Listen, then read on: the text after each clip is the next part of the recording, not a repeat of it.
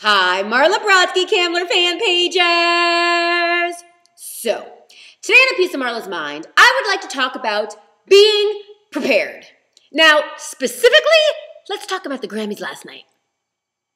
Now, first off, Pharrell, hello. Besides the fact that you're wearing a Bullwinkle hat and some like Adidas type sweatshirt to the Grammy Awards, whatever, we won't even go there. But you know that you're nominated for like a bazillion awards, and in some categories more than once. So you know that even if there's like a 20% chance of winning, or a 16% chance of winning, or a 40% chance of winning, there's still a chance you're gonna win. Maybe you should be prepared. Maybe you should write some type of speech. Maybe you should take the gum out of your mouth before you go on stage to accept an award. Maybe, you think? Okay.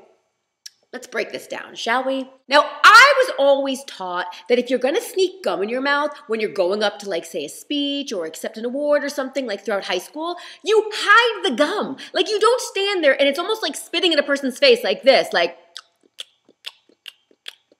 chewing like a cow. Hello, we see you, you're on television. Fine, let's skip over Pharrell. Let's talk about somebody who is awfully prepared. Pink! How about that audition for Cirque du Soleil, huh? Wow, she nailed that shit! I mean, seriously, I was very impressed. Not to mention, she did have a plan in case she would fall, she would be caught by 100 of her screaming fans. Very smart, very well prepared.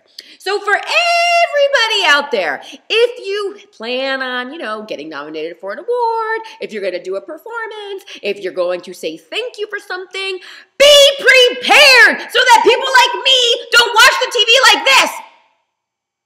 And that was A Piece of Marla's Mind. Bye!